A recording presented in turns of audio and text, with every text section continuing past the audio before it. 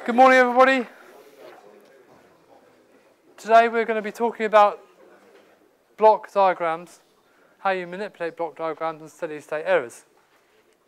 So we'll talk about how block diagrams are used to represent control systems, and then how we can manipulate them to suit what we want to do with them. We'll go through an example of block diagram manipulation. We'll talk about steady-state errors, and then we'll do another example at the end of the lecture. So, block diagrams. Well, we've seen block diagrams before already, but basically a system can be represented using block diagrams. And so it's a pictorial representation of a control system. And generally you have these blocks, which are unidirectional. So if something goes into the block, something comes out of the block. And each block represents a transfer function of some description. That could be as simple as just a gain, some value, or it could be a very complex transfer function. And there are three basic elements. We have rectangles, which are these operators. That's where the transfer function sits. We have lines connecting the blocks, and that represents a signal. And then we've got circles, which are summing junctions. So that could either add two signals together or subtract signals from each other. And they're the three basic elements. There are some other elements that you may come across, but this is essentially what we're going to use to represent control systems. Now you know that if you have a very simple, we've got a y as the output, x is our input, you multiply x by a, you get an output of y. Well, that's represented here. X goes into the block, which is in this case is just a as some constant, and you get your output y. So y equals a times x. Very simple to understand.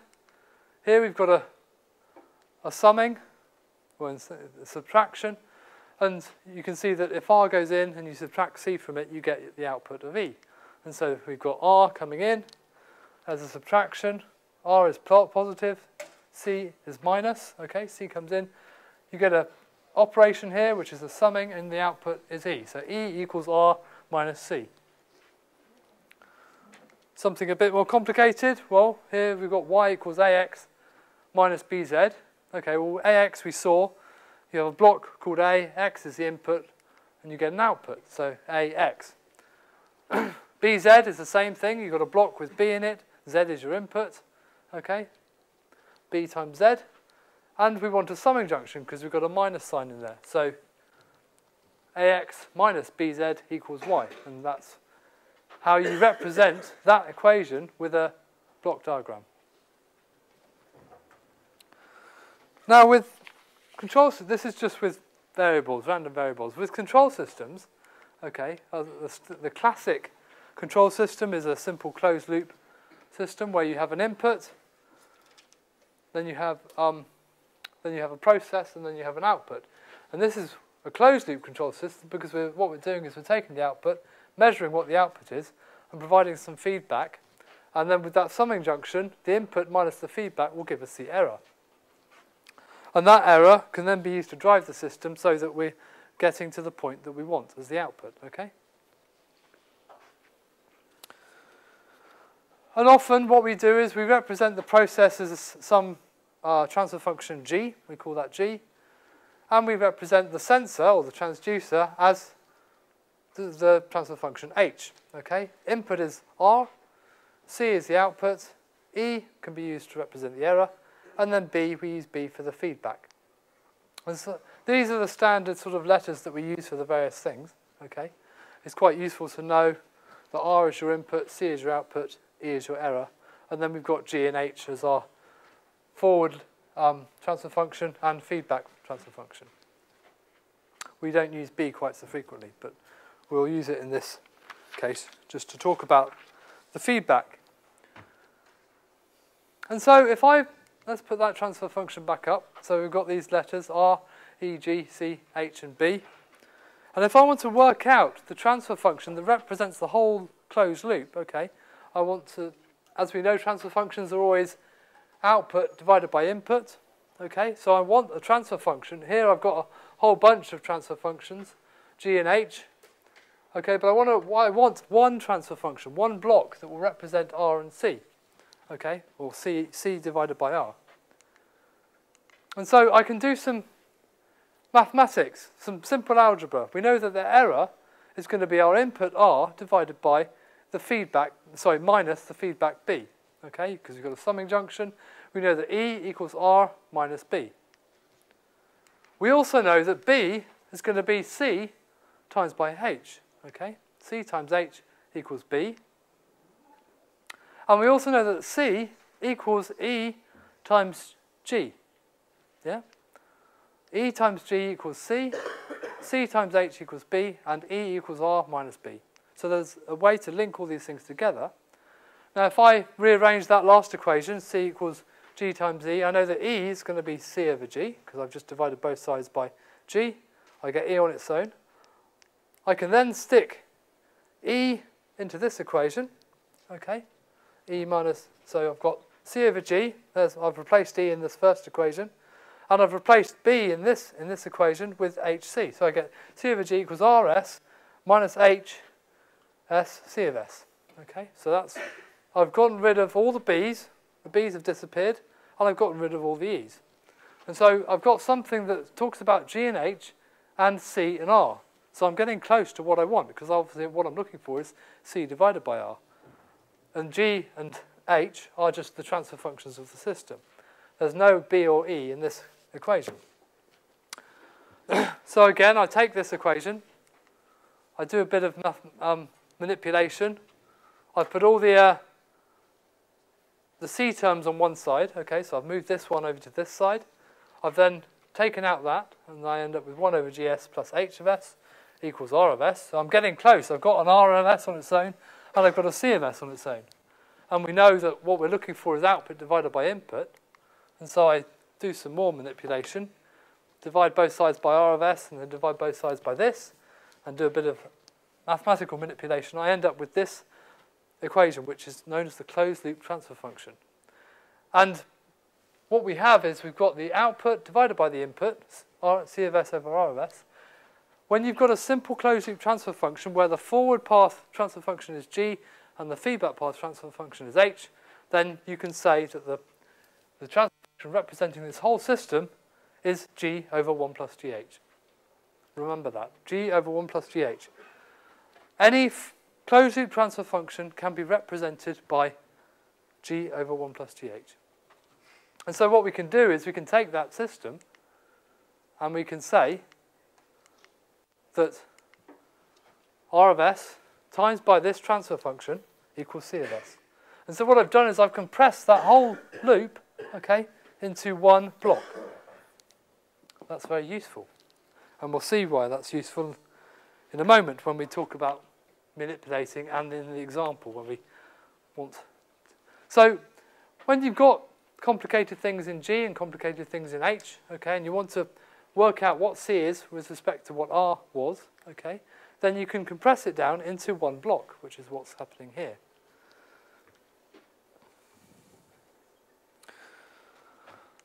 What about if we've got a feedback of 1? Okay, so we've replaced H of S. We've said that that equals 1. Well, now obviously B of S, is it going to be equal to C of S? Okay, because obviously anything times by 1 is the same thing. Okay, so BS equals CS, and we can do some manipulation. Well, we take the transfer function, and obviously we replace this with 1, and we end up with G over 1 plus G. So if the feedback transfer function is unity feedback, then your transfer function representing that whole closed loop system is G over 1 plus G. This is quite useful to remember for the future. What about what we know as the open loop transfer function? Well, when you've got a system, and we will talk about the open loop transfer function, because there's various things that we deal with when we actually want although the system itself is closed loop, we want to do some analysis based on its open loop response. Well, what you do is you just cut off where the feedback feeds into the summing junction. Okay, you just disconnect them. And so this time, the error is just going to be the input, okay, because nothing else is happening here. And you can do some manipulation again. we know that the feedback, B, is going to be C of S times H of S.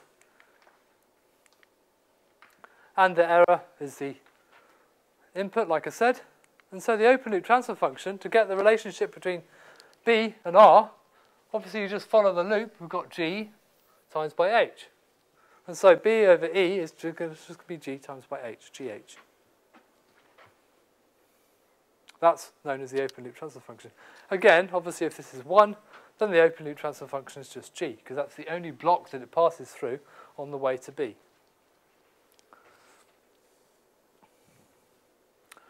Okay, so that's the sort of fundamentals of a closed loop systems. But there's various ways that we want to be able to manipulate block diagrams, because they can be a lot more complicated than a simple G and H type system.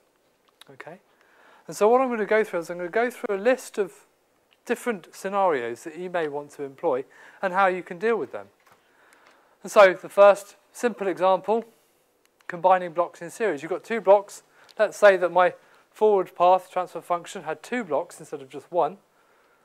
Well, we know that the relationship between x3 and x1 is going to be those 2 blocks multiplied together. And so to get x3 from x1, you just do g1 times by g2.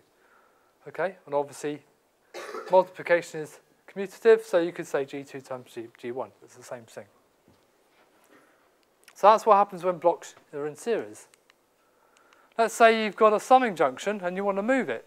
Okay, well, let's move the summing junction to the other side of the block. And so if I've got x1 coming through, I subtract or add x2, that's what that means, okay? Then I've got some signal here, multiplied by g will give me x3, okay? Let's say I want to move the summing junction to this side. Well, what do I have to do to x2? Well, I've got to multiply it by g here, so that whatever comes out here will be equal to what comes out there, okay? Because if you think about it, I haven't got a whiteboard. Let's see. Is the pen around here? Okay. In this case, we've got x3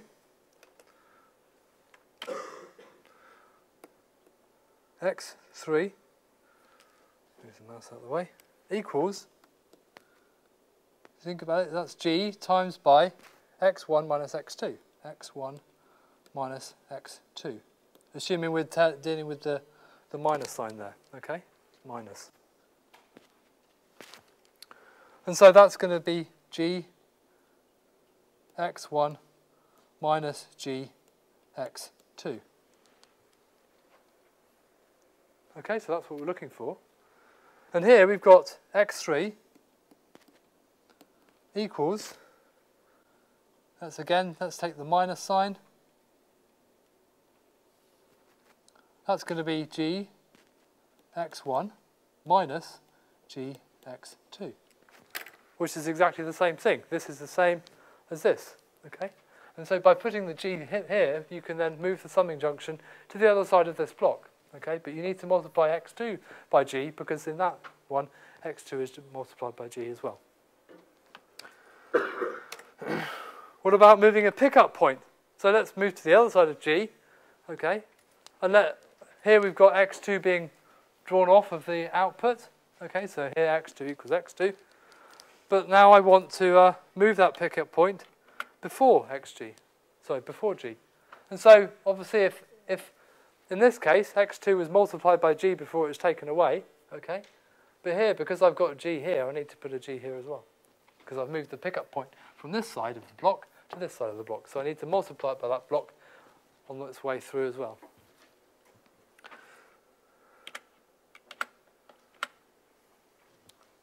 What about the reverse? I've got x1 there. I want to move it to the other side of the block g. Well, if I multiply something by g, to get rid of that multiplication, I need to divide it by. And so what happens here is we have x1 being multiplied by g to give me x2. Well, obviously to get back to x1, which is what's going on there, I need to divide it by g to get that x1 back, okay? So that's what we do, 1 over g. What about moving summing points? Well, they're a similar operation. Here you've got x1 and x2 coming into that, x1 times g coming into that block, that summing block, giving us x3.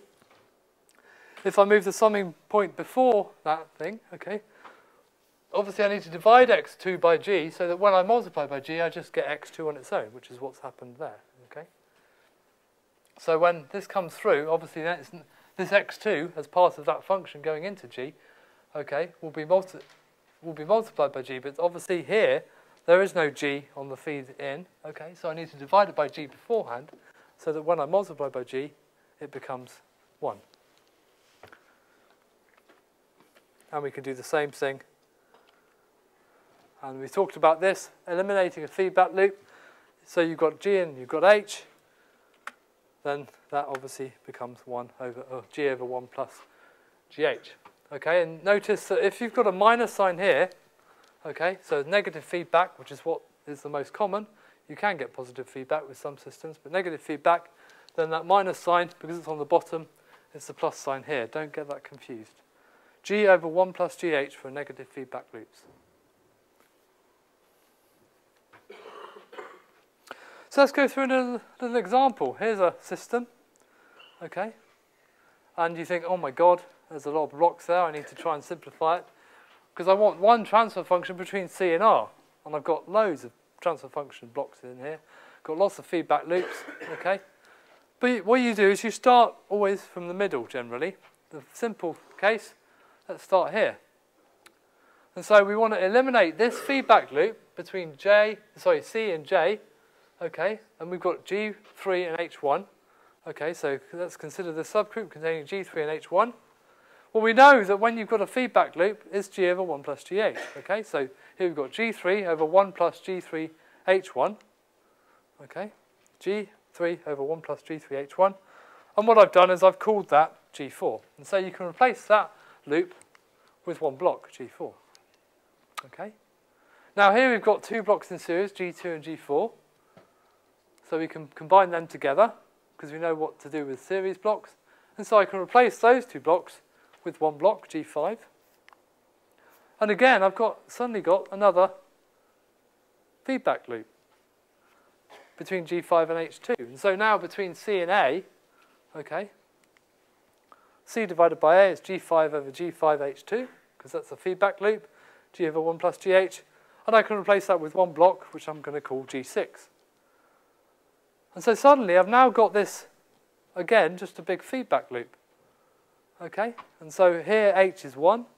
And so the relationship between C and R is going to be, we know what blocks in series, G1 times G6, over 1 plus G1 times G6, because H is 1. And so this is our transfer function. So we replace that whole thing with a block. And then what I've done here is I've just resubstituted in the various things that we use to calculate G6 and G6, yeah. And so I end up with the transfer function being this down here. And so obviously that looks quite complicated, but what we've done is we've reduced that whole group of feedback loops into one equation.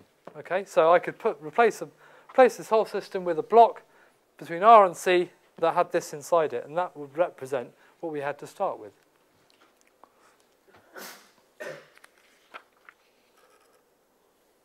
So that's how to manipulate transfer functions. You'll get plenty of practice on your tutorial sheet. There's a few problems for you to go through. They're quite cunning, and you've got to think about them, how to manipulate them properly. But you know, they are all possible, and the solutions will be online next week at some point. Steady state errors. Okay, so we've covered how to manipulate transfer functions, and we also looked at the error signal that is fed back into the main forward loop transfer function when you want to when you have a closed loop system.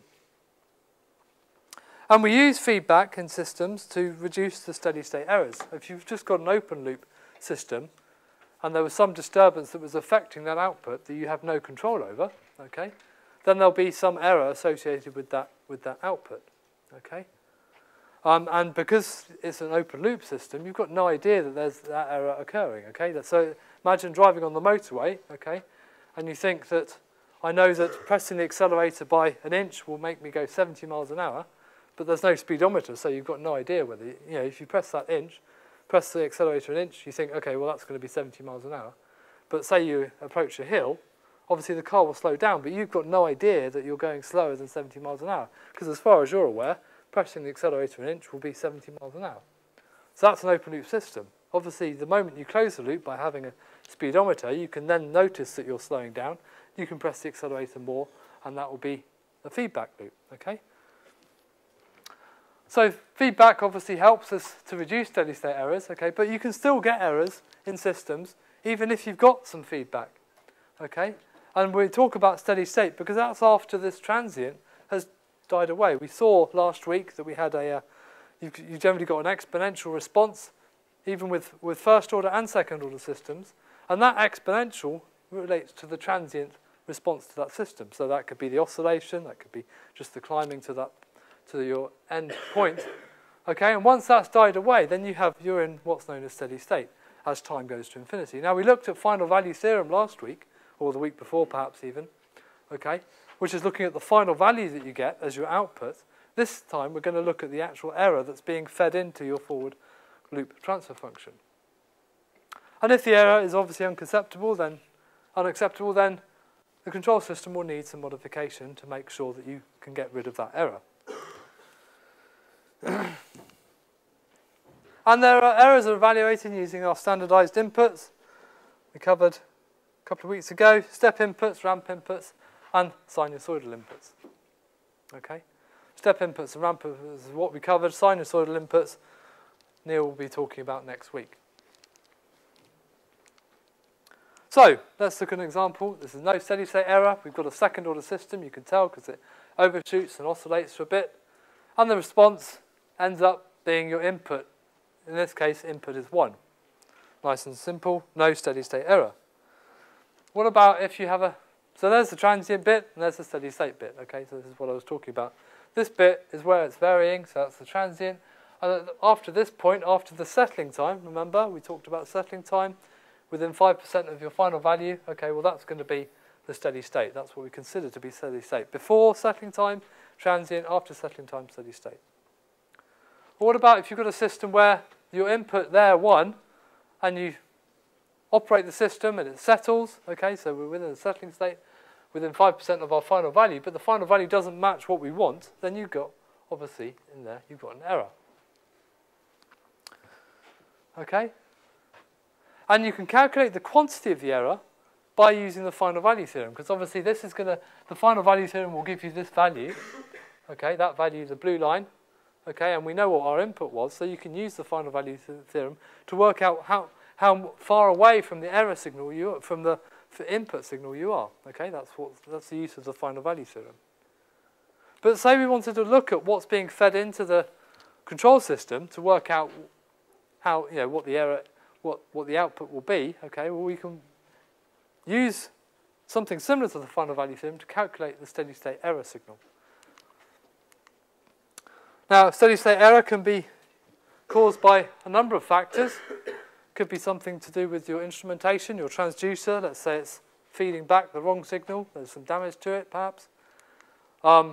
If the system's non-linear, okay, dead bands or hysteresis. Think about a typical example of hysteresis would be, you're having a shower and you've got your temperature control knob, and you get in, it's a bit cold, so you turn it up, and suddenly it's too hot, and you've hardly turned it up, so you turn it down a bit. It's still too hot, and then you turn it down a bit more, and it gets too cold. You think, hold on, so basically, you've got what's known as a hysteresis loop. When you're moving upwards, you go up one line, and when you're moving back down, you move down the other line. Okay, that's hysteresis. So that's a non-linearity, and that can cause steady state error. Form of input signal, okay, depends on what's being input, and we'll cover that in a second. Although you can get no steady state error with a step input, you can get steady state error with a ramp input for the same system. What the transfer function looks like, okay? And I talked about external disturbances acting on the system. So let's say you've got your car and you blanked, there's no speedometer, obviously that's going to give you a steady state error when you hit a hill or something. And let's say your car is not very powerful, even if you've pressed the accelerator fully to the floor, you still can't reach 70 miles an hour, then obviously that's an example of a force that's acting on the system which will cause a steady state error. Now we looked at our closed loop transfer function, and E we know is our error, and so you can make some calculations. E equals R times R minus B, which we've seen. Okay, and B we know is H times C, and we know that C is G times E. Okay, so again we can replace. We've got E here, and we want to look at the relationship between E and R. Okay. Well, we know that E is R minus B, which we know B equals this. And here we've got an E, an R, and a G and H. And so you can do some manipulation, take the E, move the E terms to one side, take the E out, and then divide to get the transfer function. And we end up showing that the error signal, or the error transfer function, E divided by R, so this time the output is E, input is R, is 1 over 1 plus GH. Closed loop transfer function was G over 1 plus GH. Error signal will be 1 over 1 plus GH. And that makes sense, doesn't it? If you took C, okay, well that's going to be the error, which is this, multiplied by G. So you end up with G over 1 plus GH. Obviously, to move back to the other side, we need to divide by G, so that G becomes 1. 1 over 1 plus GH is the error. And so say we wanted to calculate what that signal was going into our block, the error signal going into that block. Well, we take our transfer function, we multiply it by our input, whether that's a step or a ramp or whatever, okay, and you get a value for E of S, okay, which will be the signal being fed into the for loop transfer function, or error signal. Okay, and that depends on the system. You know, obviously, if you've got a gain of greater than 1, then it's going to be greater than 1, and that is obviously dependent upon the input, 1 over S or A over S or A over S squared, whatever the input is. And so to work out the steady state error, we can use the final value theorem, but instead of the output being here, we've got the error. Okay, this is the error with respect to time as time goes to infinity, and obviously in the S domain, you can say that's S times the error in the S domain as S goes to 0. Okay, obviously S is d over dt. As S goes to 0, that means that any transients with respect to time will go to 0. Okay, because as time goes to infinity, S goes to 0. And so, let's say we've got an input, a step input, okay, or we could have a ramp input, and obviously A is the step velocity or the step amplitude.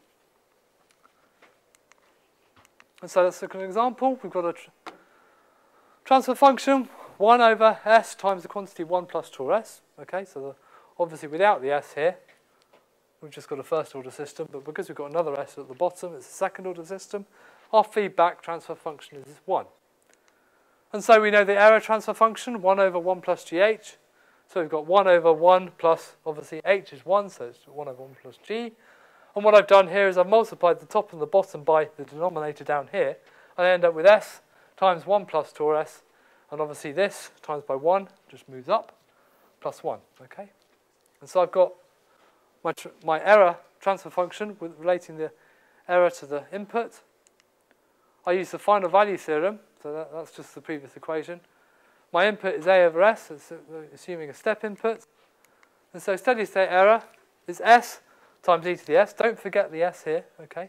So I've got an S here, there's my input, and there's my transfer function. Obviously, well, those S's cancel, okay? I can't cancel those S's because there's a 1 over here. But if I set S to 0, obviously that's 0 over 0.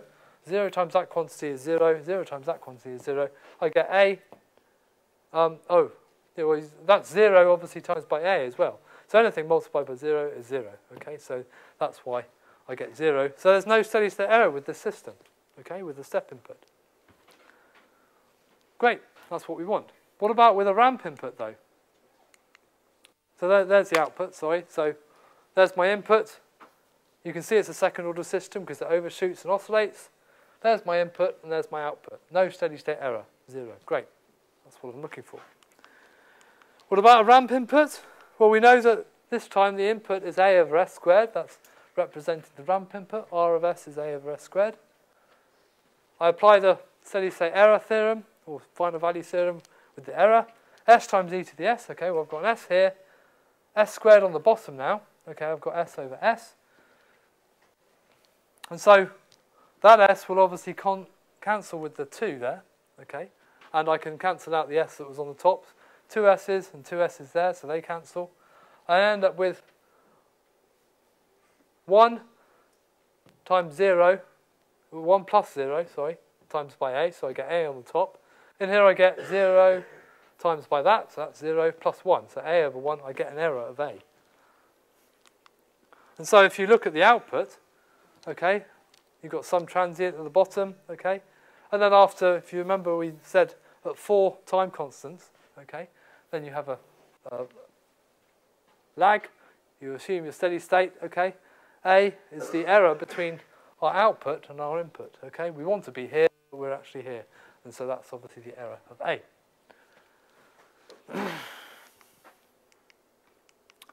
Now what about, let's try another couple of transfer functions. We've got an error here. We've got a input of 1 over 1 plus 2s, so a first order system. And we've got a feedback transfer function of 2. And so our error, 1 over 1 plus gh.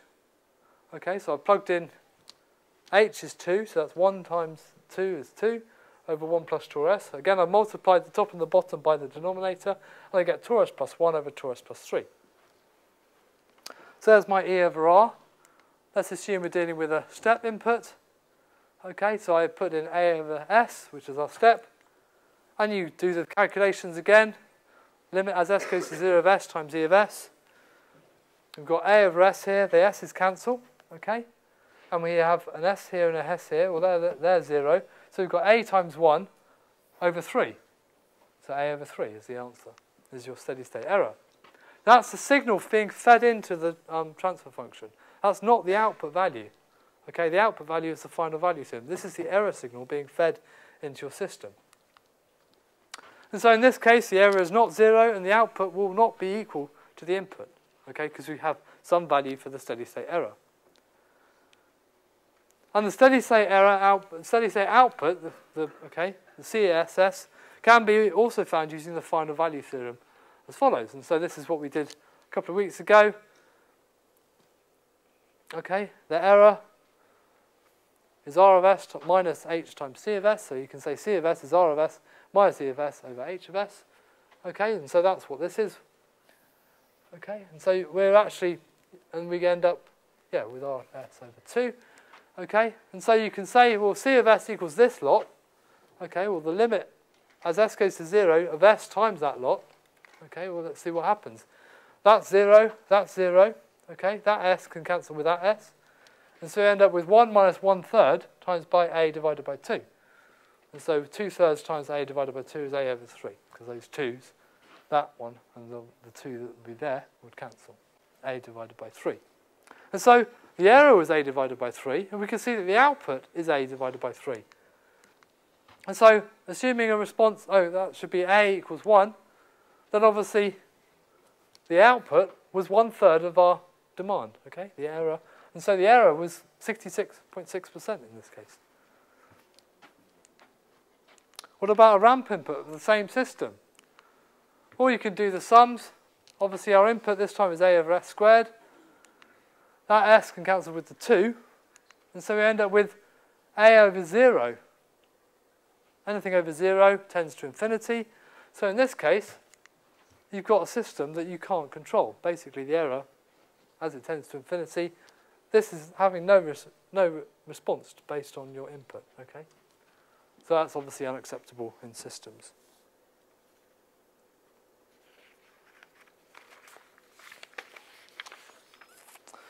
So I'm going to review what we've covered today, and then if we've got time, I'll run through an example.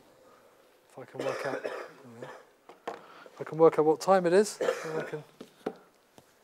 Okay, we've got a bit of time. Okay, so today's lecture, we've said that block diagrams can be used to represent a control system, as we've shown. And rectangles represent operations or transfer functions, lines are signals, and then you've got summing junctions, which enable addition and subtraction of signals. And there's a whole bunch of different manipulation techniques to reduce block diagrams, and you get, like I said, you get plenty of practice that on your tutorial sheet, which is already online. And steady state errors can help determine what happens to a signal in the steady state. We looked at final value theorem, okay, well this time we looked at the error signal that's being fed into the transfer function. So there'll be times when you want to determine what the error signal is, instead of just what the output could be. So that's today's lecture. What we're going to do is we're going to run through an example now, okay? And this is an example that you haven't got in your notes, okay? Unless you've downloaded the presentation. But we'll just go through it step by step.